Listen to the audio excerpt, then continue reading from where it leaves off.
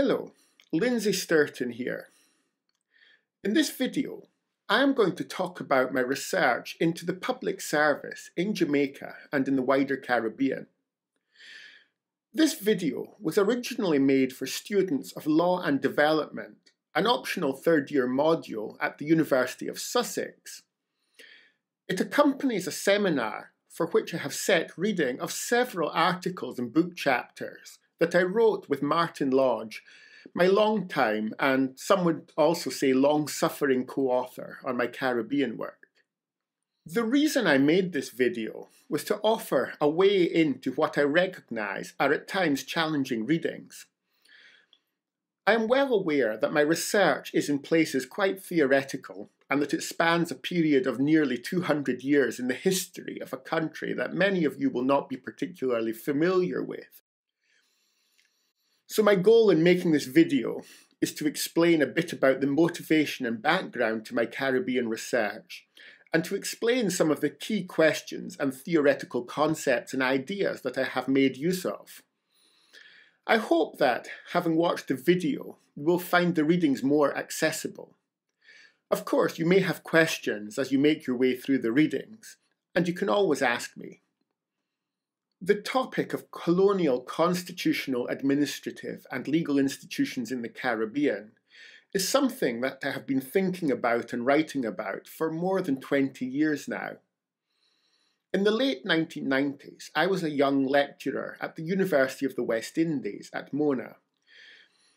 This was in Jamaica, a country I soon gained a lot of affection for.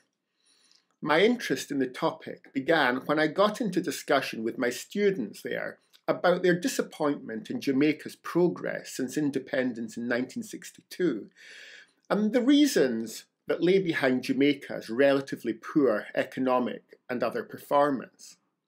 Let me give an example. By way of illustration, in the 1960s, Jamaica's per capita income was about the same as Singapore's. But by the 2000s, Singapore's per capita was 12 times that of Jamaica's. Incidentally, Jamaica's economic performance has got a lot better over the last 10 years or so, but this does not subtract from the overall picture I have painted. Now, I know, as did my students back then, that per capita income was a very crude measure of social progress. But even broader measures of progress don't completely ignore GDP, and the difference between Jamaica and Singapore in this regard was overwhelming. Our discussions touched on various matters: political leadership, the different policies adopted by the two main political parties in Jamaica compared with Singapore. But one thing that kept coming up was the extent to which the pattern of constitutional, administrative and legal institutions established during the colonial era has also set a context and a pattern for the development and reform of governing arrangements in the post-colonial era. Among my students at the time, many were convinced that the disappointing performance of the Jamaican government in the post-independence era, since the 1960s, was the lasting effect of institutional patterns of governance established in the colonial era. But they were never very precise about what features of colonial governance were to blame, and often vague about what these features were. At the time, I had no good answers to these challenging questions.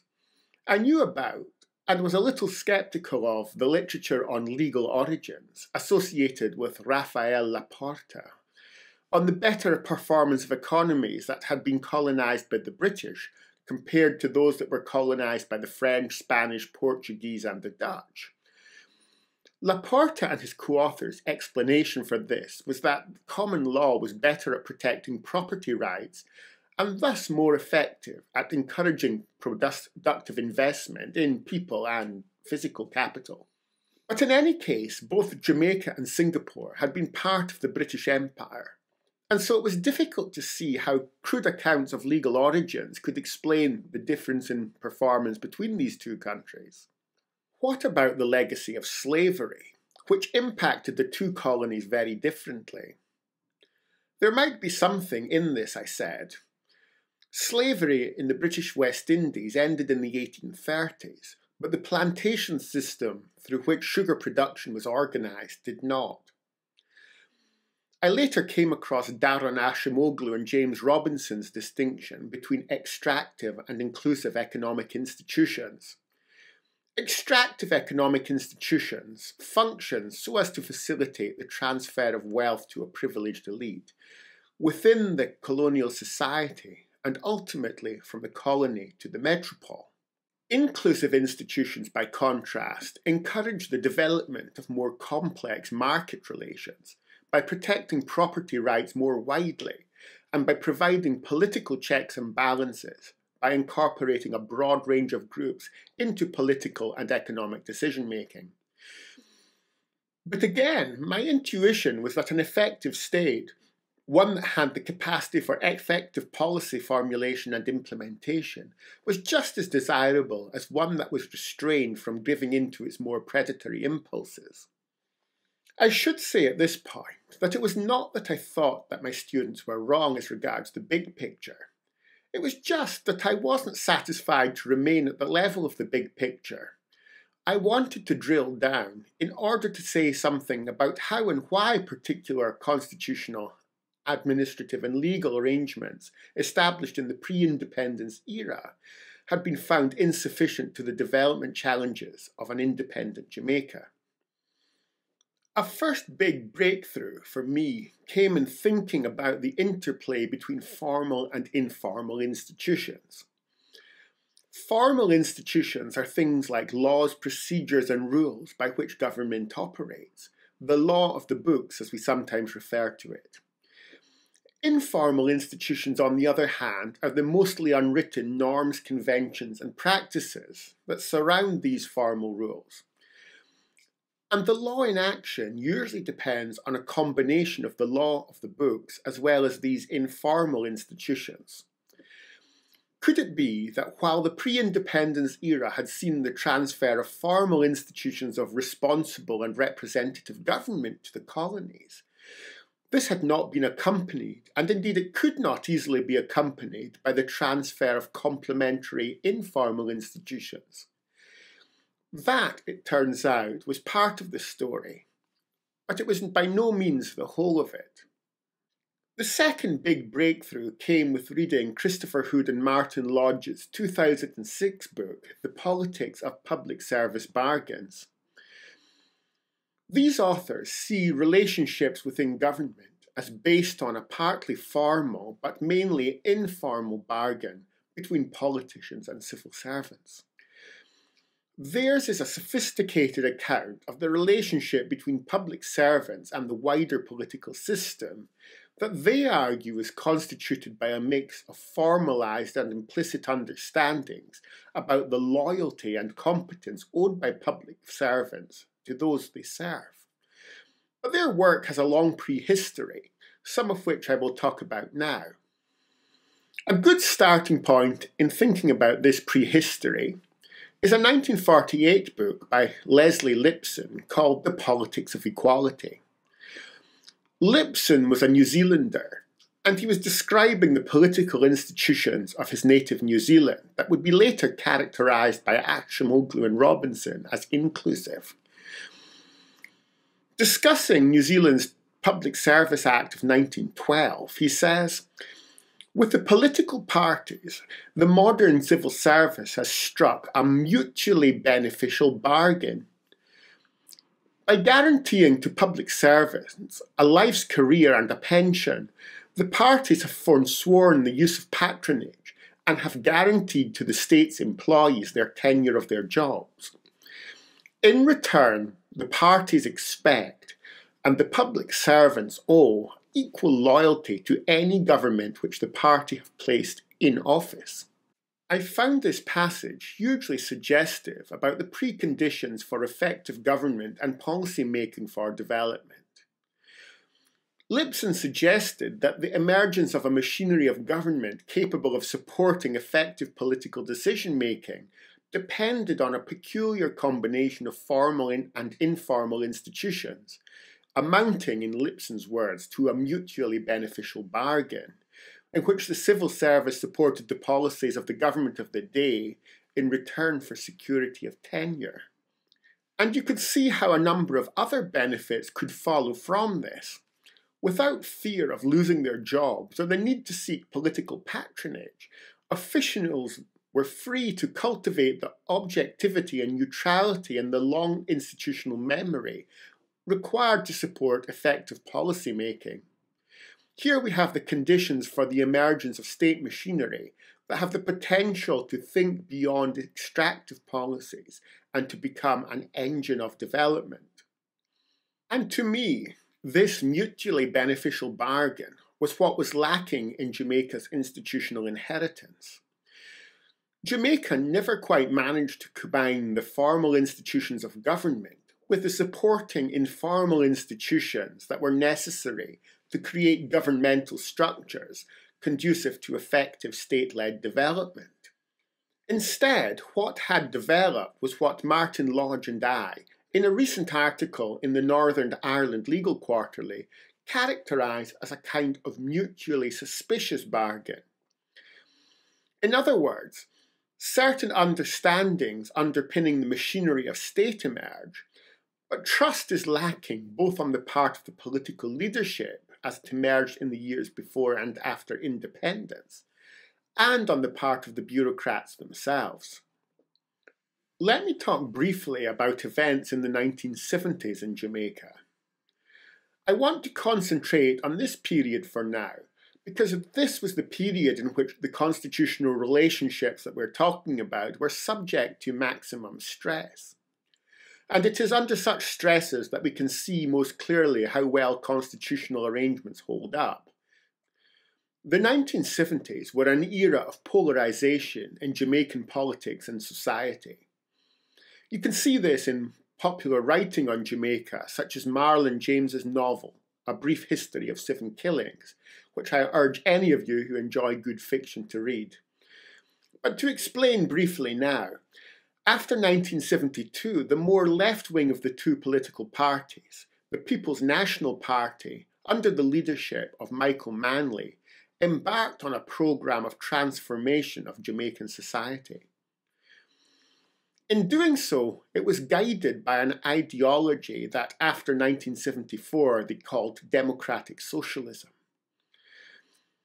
Manley was an early advocate of third world solidarity, what we would these days call South-South cooperation. The rival Jamaica Labour Party was suspicious of these developments and advocated more cautious policies of mixed economy development.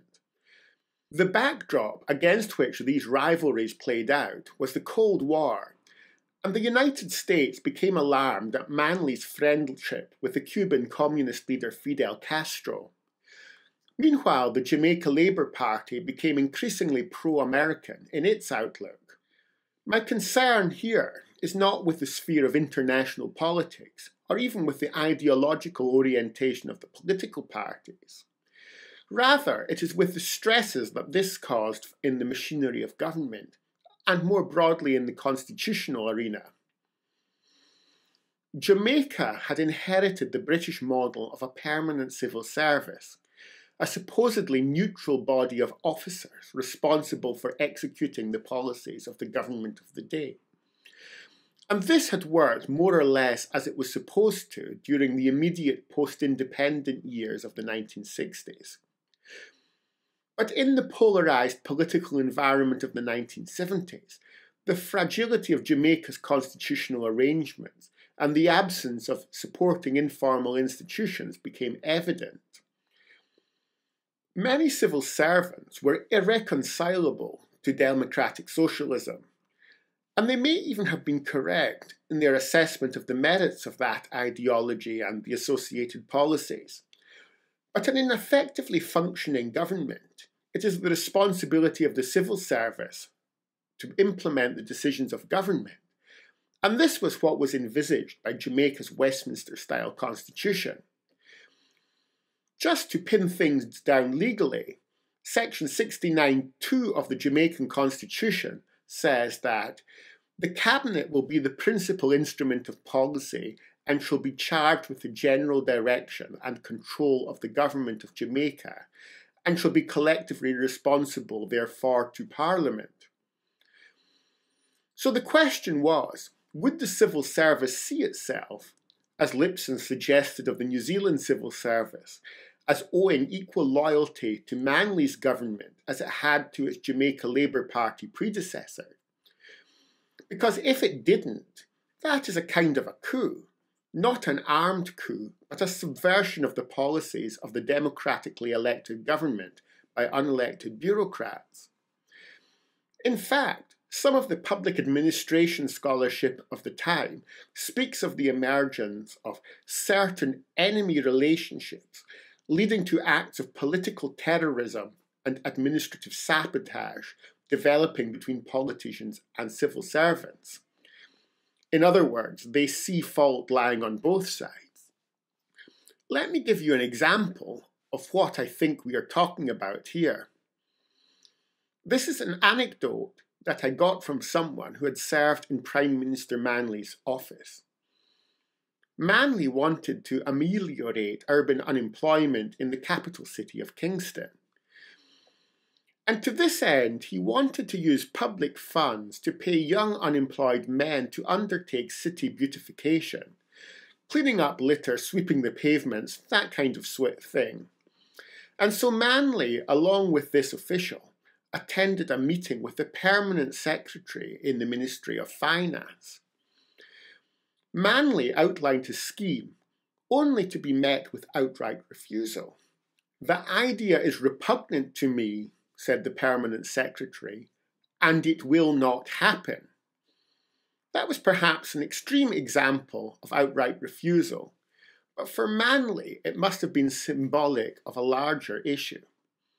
Now you might think that the permanent secretary on this occasion was correct, that this was a profligate use of public funds, or what I think might more likely have been his concern, that it could be seen as a blatant act of political patronage to shore up electoral support in key constituencies.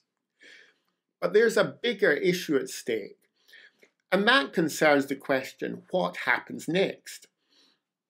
What would a political leader with an electoral mandate for radical reform do if the civil service refuses to carry out their wishes faithfully, raising questions, of course, and warning of the consequences of ill-considered decisions, but ultimately carrying out the wishes of the political directorate?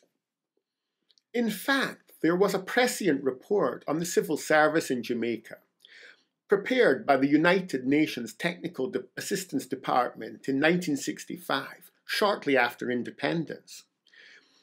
The review praised Jamaica's strong, uncorrupt civil service, which was, it said, a national asset of incalculable and fundamental value. Nonetheless, the resulting report warned of an existential threat to the Jamaica civil service if the service was unable or unwilling to be responsive to the policies of the government of the day. The report went on, "If this concept cannot be substantially realized in practice, ministers will inevitably be faced with the temptation to press for the appointment to positions of responsibility in the civil service of people who will in fact carry out their policies and plans because of membership in the same political party or because they appear to the minister to be more responsive to their own thinking and more active in seeing that things happen. People will be sought who are prepared to be wholeheartedly involved in implementing the policy of the government of the day. It is the essence of democracy that the will of the people, expressed through the government of the day, should be carried out effectively, economically and promptly. And if a permanent career civil service cannot do it, then other kinds of executive instruments must be developed." And this was exactly what happened next. Faced with a civil service that proved unwilling or unable to carry out the policies of democratic socialism, the administration of Michael Manley sought other means of implementing its agenda. A number of approaches were taken, but I will mention two principal ones here, because both had profound consequences for the development of the Jamaican state. First, the government, Manley and his cabinet, increasingly built up and relied upon for the implementation of its policies a patchwork of boards and commissions that were outside the formal control of government departments, but which were comprised of political appointees who were sympathetic to the aims of Manley's PNP administration. This had the advantage, from Manley's point of view, of creating a semi-autonomous area of government outside the control of the civil service and constraints, yet tied to the political process. But equally, as Manley himself acknowledged, had the effect of fragmenting government service unnecessarily, leading to uncoordinated policy implementation across different sectors. There was also a tendency of these boards over time to show the same resistance to political direction from the top as the line ministries had done. In other words, they became bureaucracies in their own right. A second strategy for implementing policy outside civil service structures was the use of technical consultants or special advisors. These were ideologically committed technical analysts brought in from the universities or from the private sector to provide an alternative to the civil service's conventional monopoly on advice to ministers. This was, in fact, a British innovation, introduced to the UK by Harold Wilson. But in the Jamaica of the 1970s, it was taken to new lengths. Special advisors were appointed by and accountable solely to the minister. Most important, as a PNP party document put it, these cadres should not be integrated to the regular system. They must work outside of it. Well, you can imagine the kind of clash of cultures that might result when liberal civil servants, respectably dressed in suits and ties, were approached by radical university lecturers in sandals and knitted tams. And there was indeed a clash of culture between these irregulars, as they were known, and the established civil service. Well, you can imagine the kind of clash of cultures that might result when liberal civil servants, respectably dressed in suits and ties, were approached by radical university lecturers in sandals and knitted tams, demanding, not asking for information and data and that kind of thing. And there was indeed a clash of culture between these irregulars, as they were known, and the established civil service. Nonetheless, the literature seems to suggest that these irregulars were somewhat successful in harnessing the state apparatus to the developmental policies of the PNP. It might also be remarked that many of these young technical advisors went on to have prominent careers later on in the Jamaica public service. The problem, however, with these sort of strategies, particularly the first one though, is that the attempt to circumvent the absence of an effective machinery of government, rather than to foster effective capacity for policy making and implementation within government itself. Both strategies can be seen as attempts to work around the problem of the mutual suspicion between politicians and civil servants, rather than to solve the root problem. And this, in conclusion, brings me back to my starting point, the colonial origins of this lack of trust between politicians and civil servants.